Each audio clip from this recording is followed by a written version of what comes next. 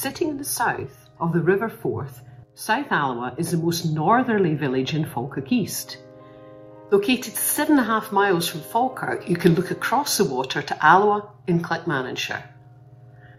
Like all of the villages across the constituency, it has a rich history, including mining, with a former ferry crossing used to bring pit props to the area. It also used to have a railway station and a level crossing known as the White Gates. It has some wonderful views, including that of the Wallace Monument and to Inch Island. The island had to be abandoned due to subsidence caused by coal mining, and the old farmhouse is now regularly flooded by the tide. In common with other villages across the constituency, this is an off-gas village, and the council properties are getting air-source heat pumps to help with fuel poverty. Like other areas in the constituency, flooding can be an issue. I will be talking more about this further in my series and linking it to climate change.